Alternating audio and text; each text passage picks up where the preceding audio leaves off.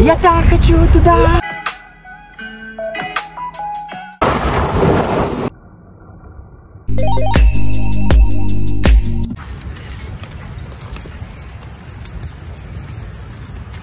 А ты идешь?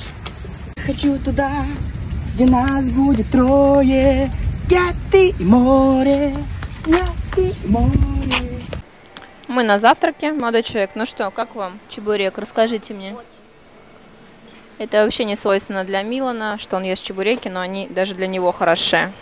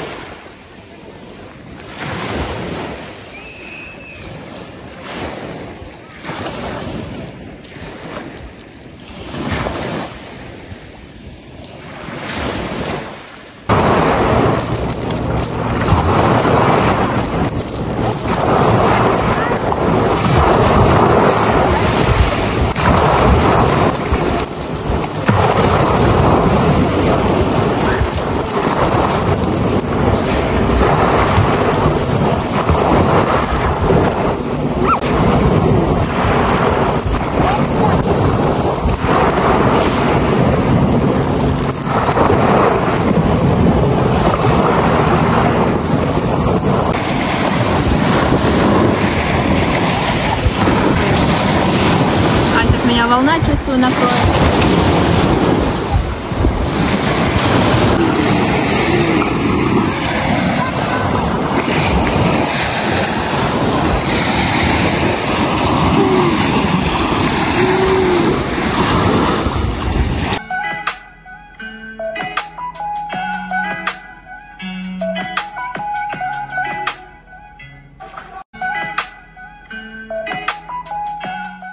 Мы проделали такой путь, просто с ума сойти. И мне еще в горку идти. Игорь сказал быть аккуратнее, здесь еще и змеи есть. Я не очень бы хотела этой встречи, если честно. Можете просто насладиться разнотравьем крымским. К сожалению, запах здесь не передается. И шикарные виды. Ой.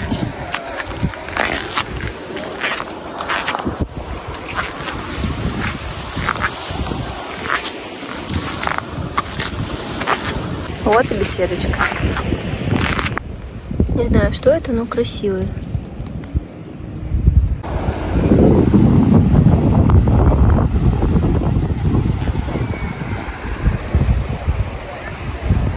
Идем. Ой, ой, как красиво. Ой-ой-ой, как красиво и страшно.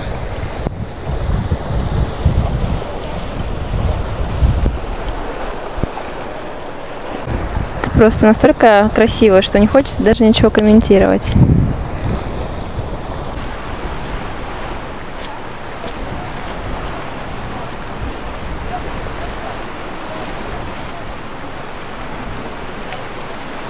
Утка ныряет и ловит рыбу.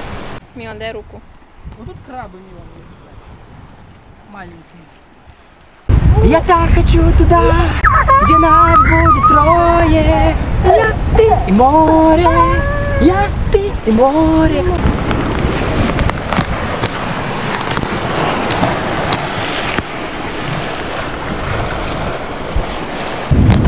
Дети, все сидим, никуда не ходим.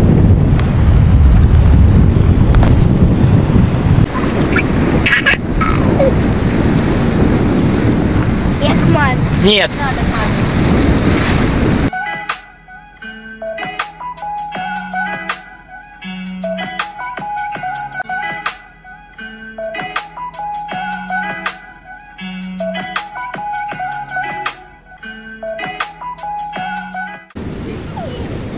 Все, мы добрались в эту беседку. Я осталась наедине с вами. Отправила Игоря с детьми подальше.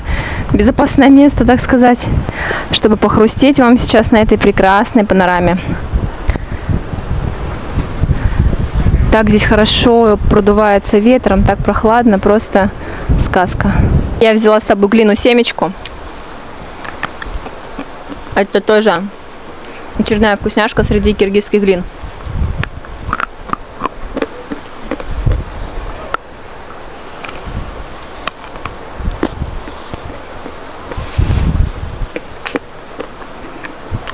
Она не так громко хрустит, как мел, но здесь только ветер нас отвлекает. Волн так сильно не слышно.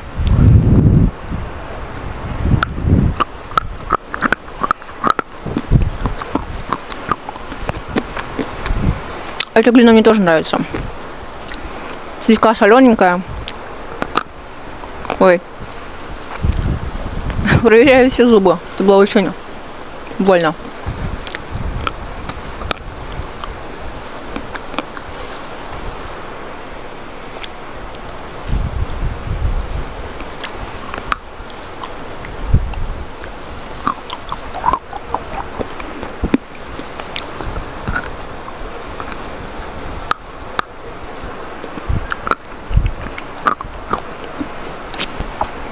Мои уже, смотрю, к отелю вон там подходят.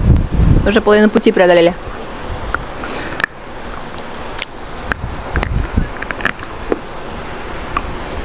Семечко, глина очень достойная. Вы знаете, что я не глиноед, удивить меня сложно. Но есть ряд глин, которые реально вау.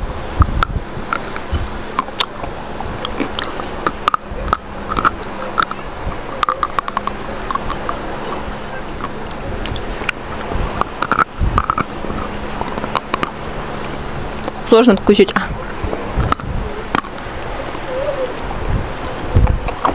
Штатив шатается ветром.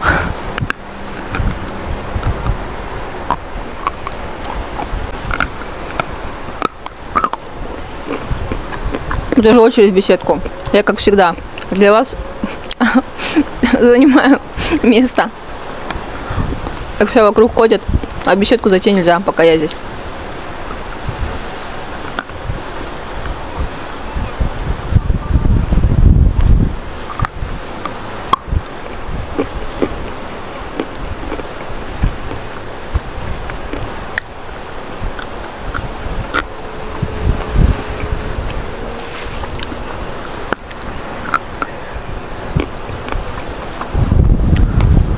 Игорь уже реально с Миланом очень далеко ушли.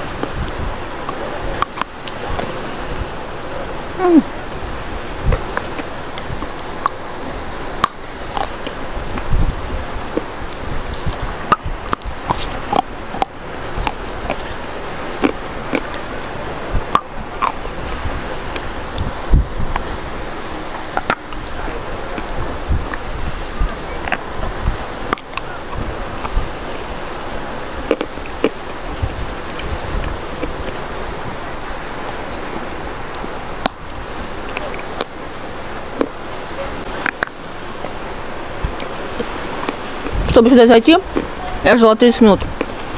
Здесь большое желание у приезжих посниматься.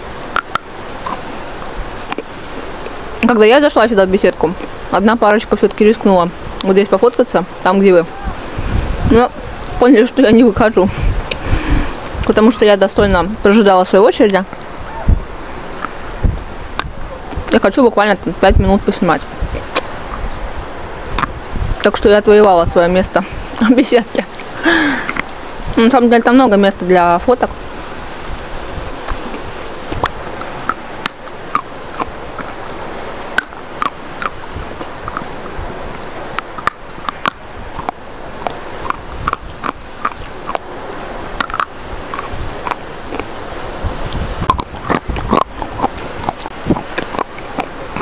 Частично готовим, частично нет.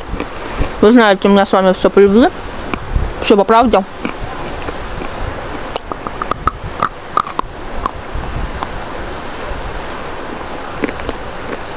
Семечко вкусное, очень.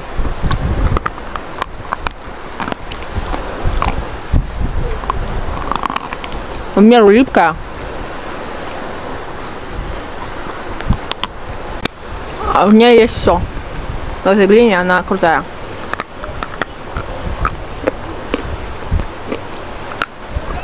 Ай, волосы летят.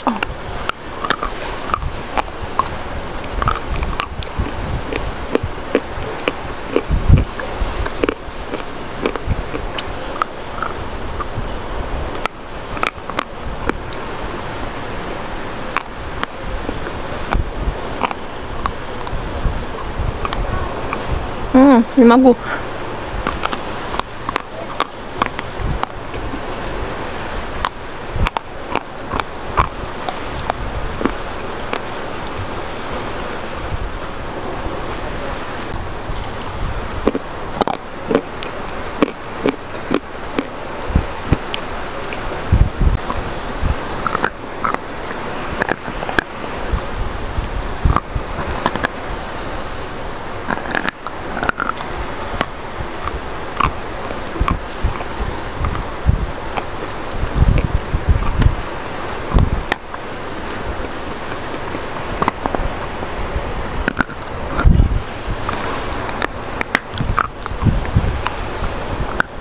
Игорь, я уже не вижу на горизонте. Спасибо тебе большое. Ты не будешь смотреть мой хруст, я знаю. Но я все-таки тебя поблагодарю, что ты забрал детей, разрешил мне сюда добраться, взял на себя ответственность их увезти. Ценю.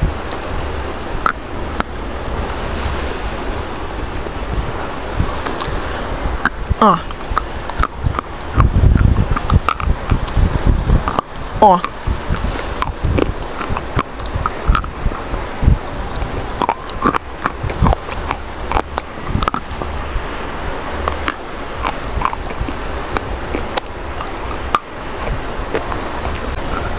Кстати, в Крыму у меня вообще монетизация упала. Больше, чем в 2 раза. Но это меня не останавливает, как видите. Мне хочется снимать больше, лучше, качественное. Поэтому меня мотивирует сам процесс.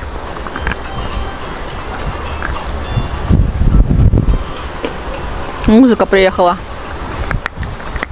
Я знаю, что обязательно будет в конце пути тернистого даже победа, потому что когда человек не сдается, все равно все будет очень круто. Поэтому монетизация — это такая мелочь. Поверьте, то, что сколько я получаю удовольствия, действительно снимая, монтируя, потом видя вашу обратную связь, это гораздо больше, чем я получаю монетизации. Да, в принципе, это достаточно серьезные действительно эмоции, которые дорого стоят.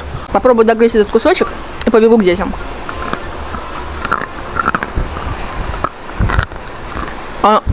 Сложный.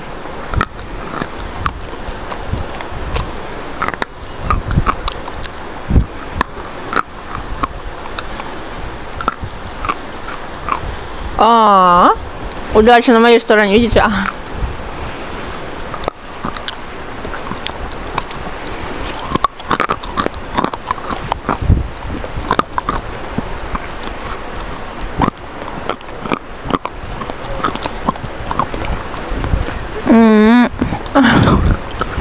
Проскальзывает.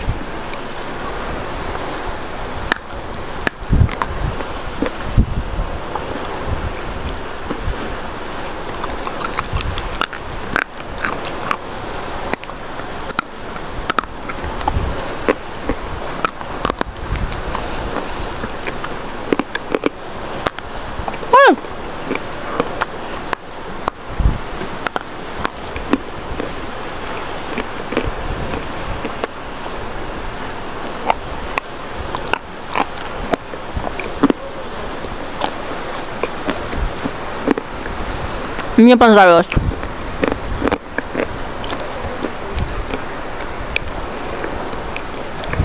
До завтра. И дорога домой. Друзья, я так вообще, честно говоря, действительно рада, что есть у меня мой канал, есть вы и наше взаимодействие, что я бы, наверное, снимала 24 часа. Я подумаю, кстати, завести второй канал. Он будет не только смелым. Ой. Сегодня мне пришла с Игорем такая идея, точнее, мне пришла, а он ее поддержал. Поэтому не исключаю тот факт, что буду вести 2 канала на YouTube. А пока бегу домой.